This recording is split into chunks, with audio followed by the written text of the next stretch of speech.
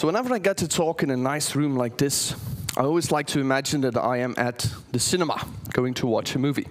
And my favorite movies are, of course, Le Seigneur des Anneaux, right?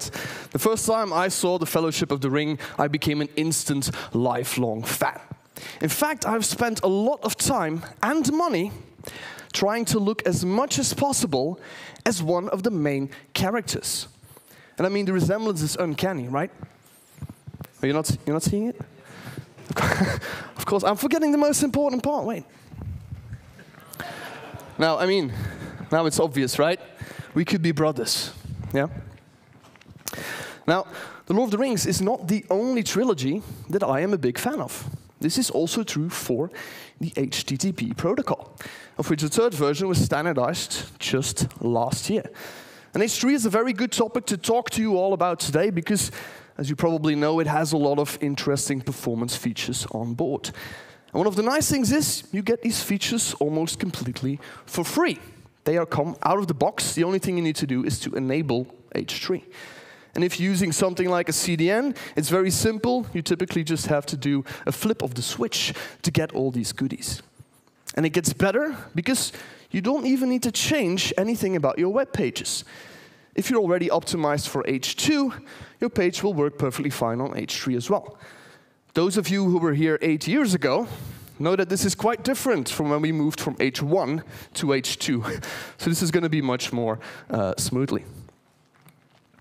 So this is a good thing. We kind of can and do treat the network as a black box. We don't really need to know how exactly it works inside to get all of its benefits. So that's good. It's actually also bad, because sometimes we kind of want to, poke that black box a little bit, tune a bit of its behavior with some of these features that we like to talk about. And the thing is, I think, because we don't know enough about what is actually happening inside of the box, we often misuse or inefficiently use these features to their full potential. And so something that is very powerful and very good for performance can very quickly turn out to be a major danger, a performance foot gun. So that's what I'm going to try to do today. I'm going to try to talk to you about some of these features, how they actually work internally inside of the black box to hopefully prevent you from making some of these mistakes. Now, of course, you cannot have a proper trilogy without a prologue. And so I'm going to start talking about something called congestion control. Anyone who has ever had a networking 101 class still has nightmares about this kind of diagram. Because I'm going to talk about bandwidth. As you all know, every connection has a certain amount of bits that it can send on the wire every second. Now, this bandwidth is not fixed. It depends on the medium you're using, Wi-Fi versus cellular versus cable, but it's also dynamic because you are usually using a shared network uplink with other users. This uplink has a certain maximum capacity, and you would like it to be distributed fairly across all these users and their connections. The thing is, users are constantly joining and leaving that shared uplink, and so the amount of bandwidth each connection gets actually fluctuates over time. What this all means is that it is almost impossible to know upfront how much bandwidth a new connection will have available. We don't know how fast we can send. The only thing we can do is try and discover that incrementally. And that's one thing we use this congestion control algorithm for, especially the slow start phase in the beginning. What we're going to do is we're not going to start sending maximum speed because we don't know the maximum speed. We're going to start sending very slowly. Let's say only about 10 packets, called the initial congestion window.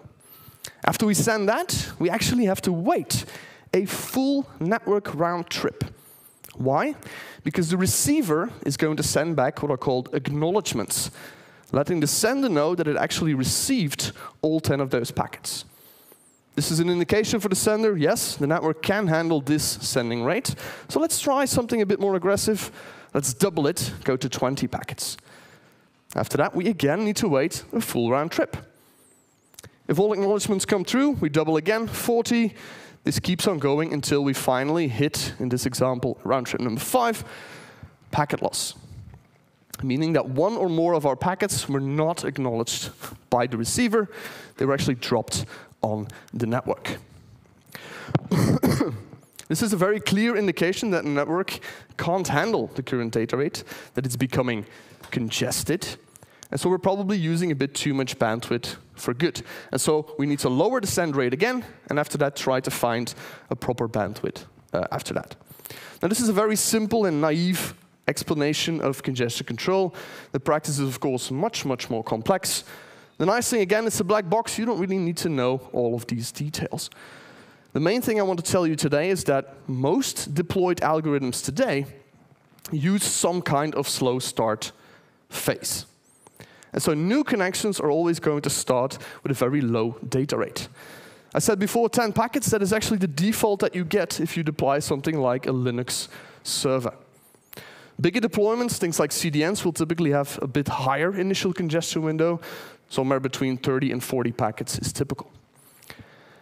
Now, if you know that the typical TCP packet carries about 1.4 kilobytes of payload, and we have the 10 packets here for the default, you can see how we get to a magic number of around 14 kilobytes. And this is a number you've probably heard about before, because every so often we get a new blog post on this claiming, you should fit your entire website into 14 kilobytes, and it's going to be magically much faster. What this is actually saying is kind of true. If you can fit everything inside of that very first round trip, the very first thing you do in that slow start algorithm, yes, of course your site is going to be faster, because it only needs the one round trip. So conceptually, I kind of agree. Practically, I have big problems with the number 14. As we just saw, that's not the case in many deployments, and it gets worse. Because the 14 is really only if you were using unencrypted HTTP. Because then you run your HTTP request right after the TCP handshake when you have the congestion window available. Of course, we no longer do that, hopefully. We all properly use TLS for security. And TLS has its own handshake that will also use the initial congestion window. It typically doesn't use the full 14 kilobytes. It's usually a little bit less. But this means that by the time you get to your H2 request, you will have more data available already. It gets more interesting with HTTP 3. As you might know, that uses a new transport protocol called QUIC. And QUIC not only combines transport and cryptographic handshake, it also uses slightly smaller packets, at least in the beginning of the connection. They grow large later, but in the beginning, QUIC packets are only about 1.2 kilobytes in size. So you still have the same concept, but the eventual number you get is still somewhere between the two left ones. And these numbers are not fixed. Again, this really depends on many factors, but it's to give you an idea of the order of magnitude. It gets more interesting, because as you might have heard, H3 has this feature called zero RTT. Again, it's magical. You can send an H3 request and get some response back in the very first round trip during the handshake. It's amazing. I kind of agree with that, but due to various security-related reasons, the amount of data we actually get to send back is, in many cases, quite low. It's not going to be the full congestion window. It's going to be limited to even as low as 4 kilobytes. Not quite enough to fit even your head inside of that in some cases. Yeah? So the thing is, what I want to focus on is that 14 kilobytes, that number that makes absolutely no sense. It's really very dynamic, and it depends on your setup. And most sites will be using both H2 and various flavors of H3 at the same time for different uses. So you can't really optimize for this 14 kilobytes. But the main concept there is, of course, still very valid. If you can keep your main assets, your core assets, as small as possible so that they can be sent in as few round trips during the slow start phase, that is going to be good for web performance. How you do that is, of course, with techniques that you all know, hopefully love. And I would say, if you've ever wondered, when would I ever need the maximum Brotli compression level of 11? When is the trade-off ever going to be worth it? Well, I would say maybe those first few resources you send. Your HTML, your critical CSS, your parser blocking JavaScript. Those need to be as small as possible so they can fit inside as few round trips so you can load these critical things ASAP. Now this whole concept of having something large going to something small, that's actually something they also had with The Lord of the Rings. Because in the story you have many different races of different heights. You have hobbits, you have dwarves, you have elves, but then of course the actors are all human. And so how did they actually do this height difference? Well, they used a variety of different techniques. So for example, in shots like this, some of the actors might be on stilts to try and appear larger. Some other shots, the hobbits, they might actually be sitting on their knees to appear shorter. Another technique that they liked to use was to use body doubles, so different actors. In this shot, you have the hobbit and the wizard. The hobbit is actually the real actor, Billy Boyd, but the wizard is not Sir Ian McKellen. This is actually famous American basketball player Shaquille O'Neal, one of the tallest people in the world. Now this concept of using various different methods to get to the same approximate end result is something we also see in protocols, especially in resource loading and prioritization. To explain that, I'm going to use a very, very simple page. We're just going to load 2 resources, and the CSS is going to contain a link to a font file. What happens if you go to fetch this HTML? As we now know, the browser is going to send a request, and then the server is going to fill the entire initial congestion window with the HTML data. I'm going to keep on using the 14 kilobytes here, not because it's correct, because it's somewhat easier to reason about. So the browser gets the first part of the HTML. It's then going to send back the acknowledgements, very important. It's going to discover the 2 resources and request them as well. What then happens at the server starts to get interesting. The server now doubles its congestion window, now has 20 packets, nice. But now it needs to make a decision. How do I fill these 20 packets? Because there are 3 possible resources. It could say, you know, I'm just going to keep on sending the HTML. It could say, well, I've heard from people that the CSS is actually kind of important when loading a web page, so maybe I should start sending the CSS first. It could also say, well, CSS is okay, but JavaScript is also crucial, especially for modern SPA websites, right? So maybe I can divide my packets, share bandwidth, between the 2 resources. You can even go crazy. You could say, I'm going to switch which resource I send in each individual packet. Now I'm going to give you all a second to think about this. You don't have to say anything, just think about it. Which of these options do you think is faster for web performance, better for web performance? The top 2 or the bottom 2? Just think about that for a second.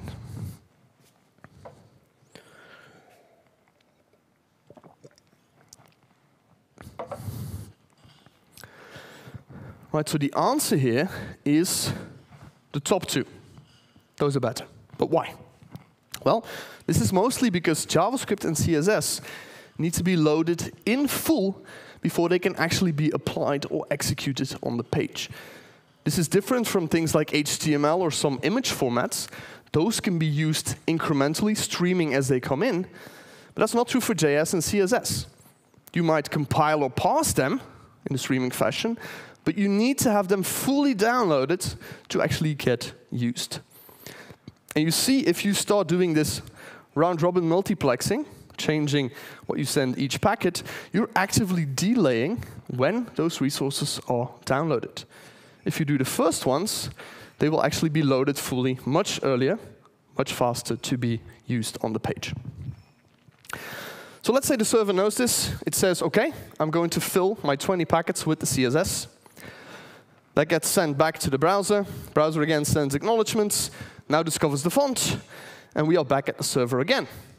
But it's more complicated this time because now it has more packets to fill and even more stuff to choose from. So I could keep going, but I think the general idea is clear, right? And that is that the order in which we fill these packets can have a very big impact on your web performance metrics. And the thing is, the server doesn't always have enough information to do this correctly. For example, the server here would not know if this is actually a synchronous JavaScript in the head, or if this is something tagged as async or defer. Similarly, if there would have been an image here, the server would not know if that image would be above or below the fold. This is not information the browser sends to the server. So the only party in this communication that knows about this is indeed the browser. So what I've just been explaining is not exactly how it works. The server does not make these decisions, the browser does. How that happens is that for each request the browser makes, it is going to send what is called a priority, an indication of the resource's importance to the server. That makes it much easier for the server. The server, it needs to fill packets. It just needs to look at what the browser told it. In this case, the browser said, hey, HTML, super important. And the server says, well, OK, I'm just going to send the HTML. Nice, easy to do. That's the concept. That's what we want to happen. Of course, there are a lot of problems with this in practice, both on the browser and the server side. For example, a lot of servers simply don't listen to browsers. So I did a few tests a couple of years ago. The top is what the browser actually wants to happen. As we said, sequential downloads, that's the best. And we can see that even some very well-known web servers don't do this very well. In fact, at that point, Node.js completely ignored what the browser was telling it, and it did this kind of worst case for web performance round-robin multiplexing. I revisited it a couple of months ago, and it's still not much better. A lot of H2 and also HTTP3 servers kind of still get this wrong. I don't actually want to name and shame anyone right now. Just take it from me. This is still a big problem in practice that can have an impact on your page loads. And the thing is, even if your server gets it right, even if you're at a party with a good server, things can still go wrong, because the browsers have also two problems. Firstly, they don't agree with each other on what's actually important. And even if they would agree, it would probably not be what you as a developer expect. And I have a few examples of this. So I looked at this a couple of months ago for the three browsers, seeing how they actually assign priorities to different types of resources. You can see they all kind of agree that HTML is indeed quite important. That's what you might expect. CSS, the bottom line, also quite important. Slightly more important than Chrome than the other two, but still OK. But if you look at the middle one, the fonts, you can see that Firefox does not care about your branding marketing team, OK? It does not care about all your custom fonts, which is exactly the opposite of what Chrome is doing. Chrome says fonts are almost as important as, or equally as important as HTML and CSS. I don't know about you, but I find that kind of weird. It gets worse. Let's look at what happens with JavaScript. Let's first look at Chrome and Firefox. JavaScript in the head, parser blocking, of course, high priority. I think we can agree on that. After this, however, every other type of JavaScript, Firefox says, oh, well, that's all kind of the same to me. It's all medium priority. Chrome is a bit more fine-grained. It says, OK, async and defer should probably be a lower priority, because the developer doesn't expect those to be parser blocking. Yeah? So I'm not sure, but I think that you as a developer would expect what Chrome is doing here. Yeah? This feels good as a developer, how you understand these features. That's Chrome and Firefox.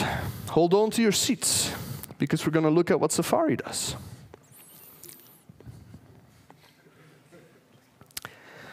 So in case it's not clear, Safari assigns the same priority for all types of JavaScript.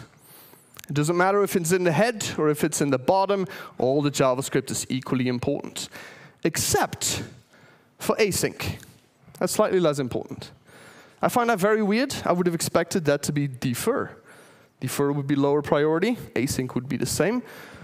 I'm sure there are people here who work on the browsers who can give a very deep technical explanation on why this actually makes sense.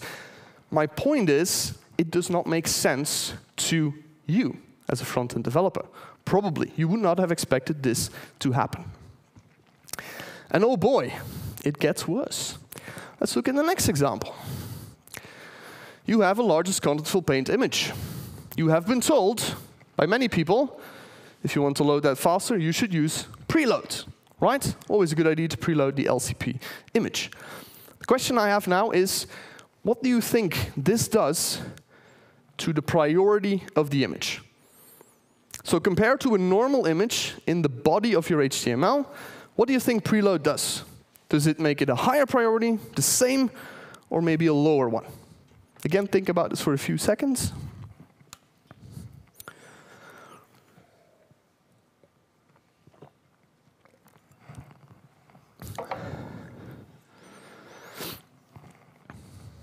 And I'm going to give you the answer because I think most people will get this wrong anyway. To understand that, let's first look at what is the default priority of an image. An image in the body, it's going to start at low or maybe medium. I think everybody can agree that is somewhat expected, right? Images are less important than JavaScript and CSS. That's fine. Now again, prepare yourself for what happens if we actually preload the image. It's lower priority in Safari. Now, am I saying that Safari is the new Internet Explorer? Yes, that's exactly what I'm saying. But that is not the point I'm trying to make. The point I'm trying to make, again, is that this is unintuitive. What you probably expected, most of you would have expected, what Chrome is doing in this last line, right? Preload, higher priority, should go up the line. That is not what happens. To get this result, you actually need something additional, which is called the new fetchpriority attribute. Yeah? So preload by itself, it doesn't actually change priorities, at least not on images. It only changes when the request is sent. If you want to actually change priorities, you also need this new fetchpriority tag. Now, I'm a big fan of fetchpriority to give us more control over that. And you don't have to use it combined with preload. You can also just use this on, for example, your image tags directly. You can also lower the priority of some resources. For example, I like this use case where you have a carousel, where only the first image is visible at the start. All the other ones can actually be lower priority.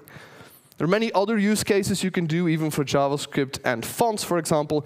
Those are all nicely listed on the web.dev link below. For now, this is only in Chrome, but other browsers are actually actively working on this. Barry recently tweeted a screenshot from Safari Tech Preview, so this is also coming to both Safari and Firefox in some kind of a near future.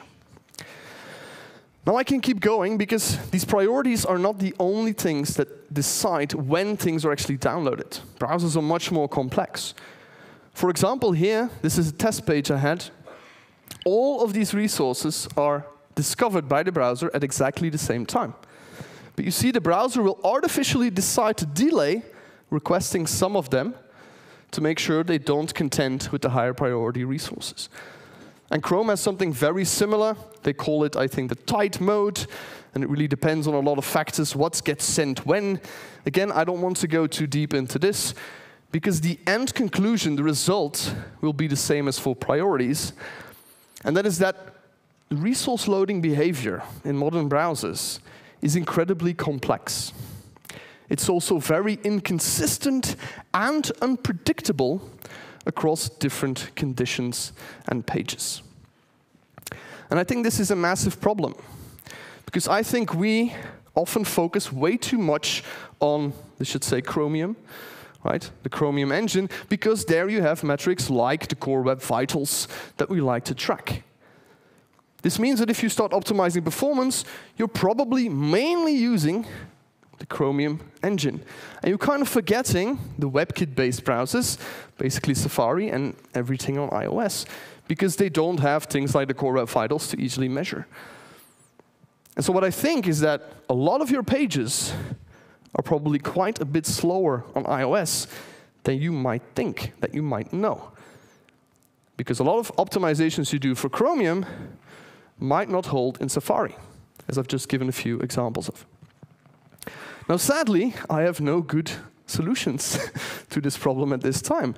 So I'm just going to leave you with that and go to the next topic, which is preload. I just talked about preload a little bit in relation to the priorities, but it's also interesting by itself. To understand that, I'm going to use another simple page. This page will just load a JavaScript. That JavaScript will eventually set the largest contentful image through a JavaScript call. As you all know, that is not best practice. Yeah? Please don't do this. But I'm also sure that all of you have seen this in the wild. Yeah? And again, what you've been told, if you have this situation, one option is just add a preload for the image. Everything will be much better. You know, what is probably going to happen, if you look at these kind of diagrams from the Google developer advocates, is that without preload, it's going to take a long while. And then with preload, magically, automatically, your image is going to arrive much sooner. Now, this sometimes can happen, but in a lot of cases, this actually won't. This has again to do with what we talked about before, this slow start, this congestion window stuff. If you have a new connection, let's say this will be at around the third round trip on that connection. Let's say, for example, you only have 40 packets available to send actual data. Now, I don't know about you, but I would probably still like to fill those 40 packets with my JavaScript. Yeah? I still want my JavaScript to be loaded as fast as possible. The only way that this is actually going to happen if the JavaScript is small enough to only take a part of the congestion window, and we actually have packets left over to fill with our image. And again, yes, this might happen, but I'll argue that's far from the common case. And it gets worse, because if you try to do this on one of those bad servers, those servers that don't listen to the browser when it comes to priorities, you can actually make things much, much worse. Yeah? If the server starts doing this, you actually delay when your JavaScript is downloaded, or you can actually get a full priority inversion. I've seen both of these things happen in practice. The irony is that the best case scenario in this setup is actually the first one, the one without preload. Yeah? Now, there is a lot of nuance here. Okay? It really depends on the type of connection. This is only for new connections. If you have a warmed-up connection, let's say the second page load forward, with a much larger congestion window, the JavaScript might already be cached, and so on and so forth. So there is a lot of nuance to be found here. But the point remains that preload rarely works as you would expect. There are some cases in which it will work, even for those new connections. This is, for example, one. We add a fourth resource into the mix, a deferred JavaScript. What you see, this deferred JavaScript gets sent, at least partially, before we actually get to send the image.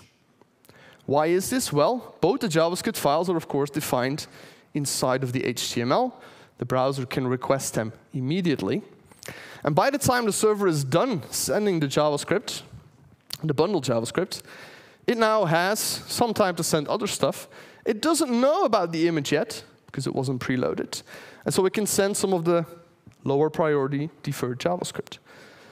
This is one of the things that preload does help in this situation, because now, of course, the server knows about the image right after it's done sending the JavaScript, and it can start sending that immediately without wasting time on the deferred JavaScript first. Yeah? So again, quite complex, many different cases in which preload behaves differently. And I think this is also why preload is often quite misunderstood. People just spray preloads everywhere, hoping this will work, sometimes to extreme events where you have hundreds of preloads on a page. My advice would be the same as Harry Roberts here. Please use them less, only in situations where they will actually have a larger impact. They also have interesting interactions with priorities. Again, I don't have time to go into this today, but I would like you to think about this brain teaser. Maybe come talk to me about it during lunch or during one of the breaks. What you think will happen to priorities if you preload an async or deferred JavaScript. The answer might surprise you. Now, I've been talking about web performance for quite a while. I know we all think that's a very boring topic. So let me switch to something that we all find a lot more interesting, which is, of course, women with beards. Now, in the Lord of the Rings movies, there is a scene where Gimli the dwarf, he says, "It's true you don't see many dwarf women." And one of the other characters replies, "Well, it's because of the beards," indicating that dwarf women have quite a bit masculine features, apparently. And this whole concept, quite masculine features, apparently. And there's another scene in the extended version of the third movie where they're having a party, and the dwarf is drunk, and he says, "It's the dwarves that go swimming with little hairy women." And if you don't agree that that is one of the greatest lines ever written for any movie, I don't think we can be friends. This is simply amazing, yeah? Now, this concept of the masculine strong woman is actually something that is present in the main story as well, in the character of the Princess Eowyn, who desperately wants to join the battle, wants to go to war to help defend her country, but she can't because she's a woman. So what she decides to do is to dress up like one of the male soldiers and ride into battle. And this has a very good climax because she actually ends up killing one of the main antagonists of the story. Talk about girl power.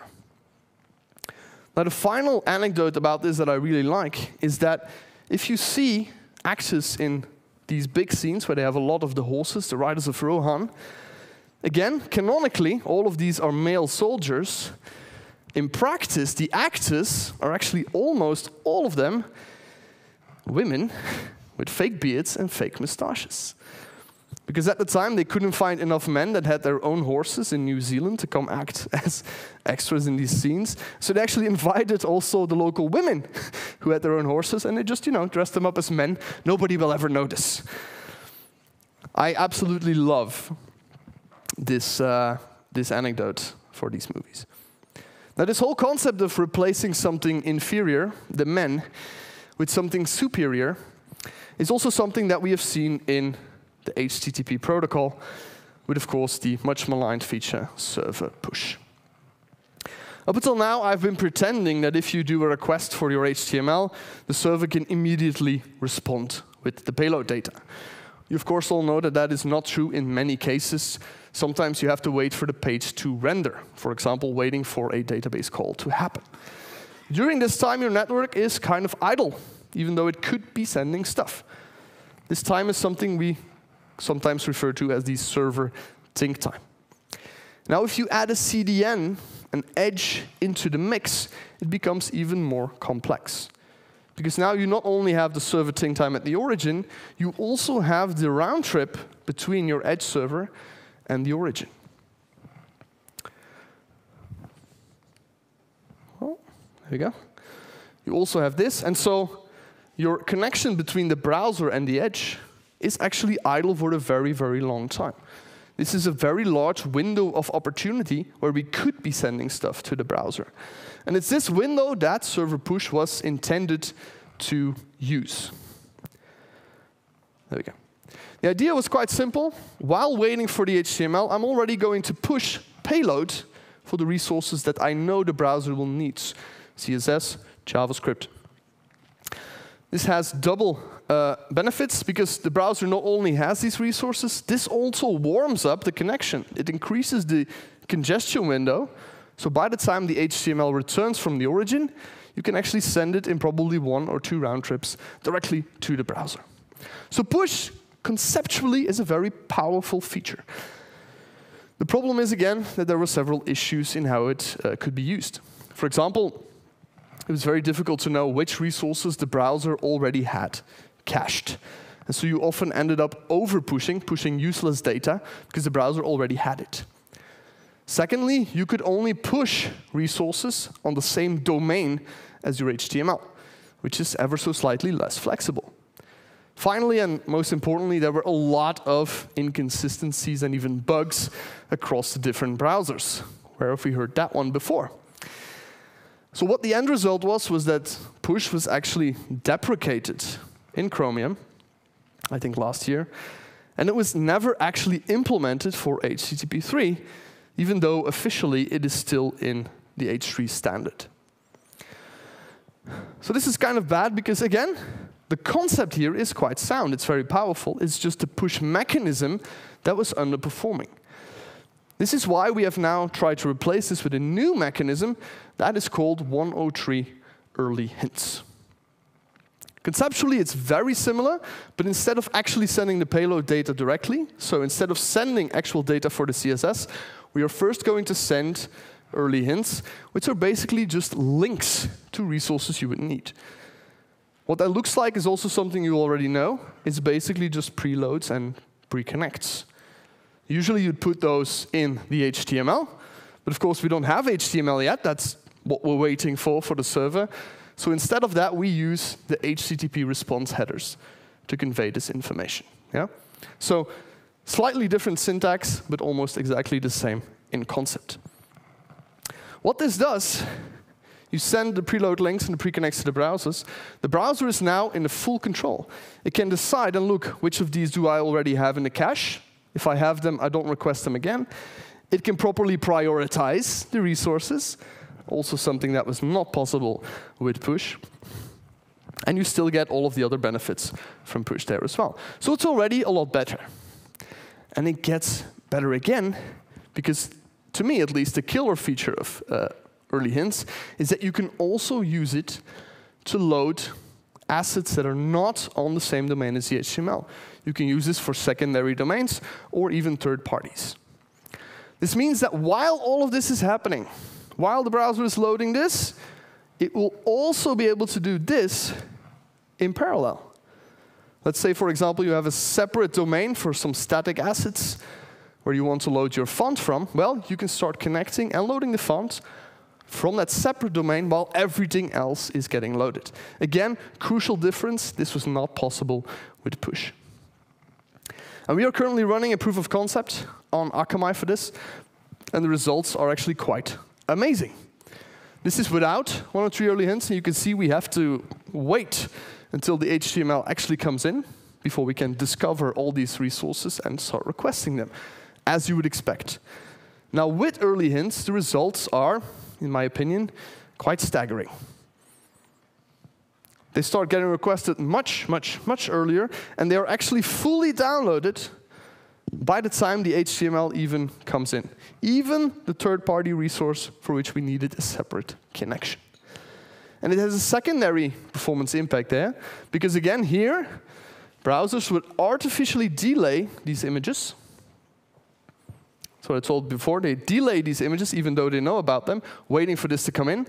While here, they can immediately start requesting the images when the HTML comes in, because they can't contend with these other resources. So you get double performance benefit from this feature. There is a caveat, though, something very important that I want to explain here. The question is, which resources are you actually going to preload in your early hints? Because what you've been taught, what you probably think, if I'm preloading anything, it is late discovered resources. Fonts that are in a CSS file, my hero image that was in the JavaScript, that's what I'm going to preload. I'm not going to preload my core CSS, my initial JavaScript. That wouldn't make sense in HTML because those links are usually right below the preloads. So the browser would discover them anyway. That's what you're used to. With 103 early hints, this flips completely. 103 early hints, we do not have the HTML yet. You don't know about these core resources quickly. And so what you want to preload in early hints is actually the exact opposite of what you want to preload in your HTML. And this is something that I've seen a lot of blog posts and even conference talks about this new feature get completely wrong. They still use examples as if this is what you're preloading. Well, really, very arguably, it should be this. So please think long and hard on what you're going to be early hinting if you decide to start using this feature. Now, to be honest, I don't want to cast too much shade on other people talking about this because it's not easy. Preload is a very overloaded term in modern web performance. It's constantly being reused for slightly different purposes. And then we also have something called the preload scanner, which has absolutely nothing to do with the preload feature. Okay? So it's really not your fault, again, if you're confused by all of this, if you use this badly. It's the fault of people who keep on using the preload term to mean different things. Now, I really don't want to end this talk on a rant. I want to have a positive end result. So let's try and combine something from the start with something now at the end. At the beginning, I talked about the zero RTT feature. Very fast, but you only had a limited amount of data that you could use there. Not very useful for example, sending an HTML. However, if we combine this with the early hints, that becomes much more interesting, because the early hints are really just links. Those will fit nicely and snugly within that 4 kilobytes. So this is really a perfect combination of the two features, saving us yet another full round trip on the server. Now I don't think there is any deployment that currently allows you to do this, but it will be very interesting to see what we can do with this once people start rolling this out. With that, it's time to conclude, finally. Sadly, again, I can't make very strong recommendations. I don't have a nice list of 10 things you should do to better use preload or priorities, because it really depends on your page and what you want to achieve. The main thing I hope is clear now is that all of this is very, very complex. And we have this black box of the network that you probably don't understand as well as you think you do, or you would like to. And so sometimes you might make mistakes using these features. So it's probably good to go back and rethink what you're exactly doing, because you might actually be foot-gunning yourself with this. The other thing that may be clear, but I want to emphasize here, is that if you want to really fine-tune your web performance, you really need a decent network or network protocol configuration. And this is, again, very complex to do yourself, especially tuning congestion algorithms, making sure prioritization works, and really, really implementing or deploying H3 yourself is very, very difficult. So what I would say, something you probably all know, is to use a CDN. CDN makes this all much easier for you. And trust me, I would be saying this even if I was not employed by one of the CDNs on this image. Okay? With that, they've told me that there are maybe a few questions, but after that, luckily, we can go to lunch. And so I would already say thank you all, and bon appétit.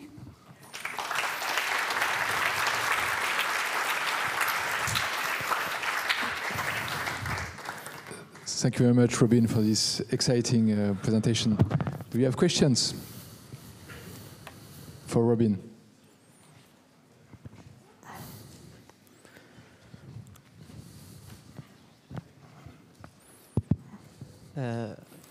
Yeah, so my question was about the caviar, about how do we need to invert the it's the hint. I didn't get the hint, by the way. I didn't get why we should invert it. Good question. So the question is, why should you early hint other resources? Well, you can still preload the normal preload resources. The thing is, the browser won't be able to use them immediately, because those are, like, let's say, fonts, images. The browser still needs your CSS and JavaScript before it can start using those things. So yes, it'll be faster once those actually arrive, but it's better, it's even more fast to actually send the JavaScript and the CSS first, and then wait for the fonts and images to come afterwards, because the browser can already start parsing and executing those things as well. Does that make sense? Much clearer, yeah. Thank you. Thank you. More questions? D'autres questions? People are hungry.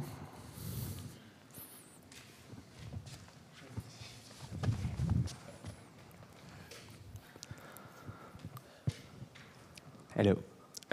We've been experiencing with early hints, and I'm here. Oh, there. Okay, yeah. Thank you. What's your tips to help not debug, but see the differences between using early hints and not, because sometimes it's very hard to measure it. We're using Cloudflare, for example, and when the page is cached, they're not using early hints because it's more time consuming than not using them on some cases. So when I use web page tests, it becomes hard to see if there is any benefit or not. I completely agree. Tooling support at this point is terrible. It's very difficult to validate this. We found quite a few bugs in this ourselves doing this, and we are talking to the Chrome team even today about how we might solve this. So I agree it's very difficult. I hope the tooling will improve, and then you will be able to use things like web page tests as you normally would.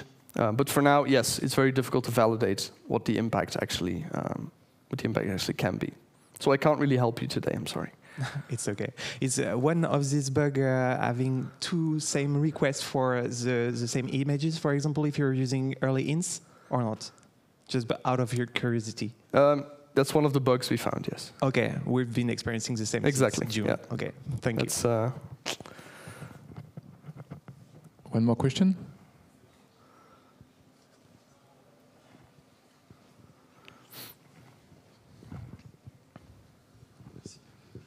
Yes, hello. I was wondering if it's possible to optimize the multiplexer in Nginx and maybe Node.js as well, or just use the CDN? Yeah, I don't want to cast too much shade on those projects because they're generally good projects. As far as I know, Node.js still has this problem, and they won't fix it for H2. And for H3, they're using a better library that does this better. Nginx, as far as I know, they also don't want to fix this. This has led to companies like Cloudflare that use Nginx internally to have their own patches, their own implementation of this logic to improve this. I'm not entirely sure if the Cloudflare patches are open source. I think they used to be at some point. I'm not sure that's still the case. But so, as far as I know, no, it's not possible to improve Nginx. But I do think that Nginx is better than what I showed on the slide, because that was a few years ago. Je crois qu'on ne peut plus prendre de questions, malheureusement. Merci beaucoup, Robin. Bravo à lui. Thank you very much, Robin. Thank you.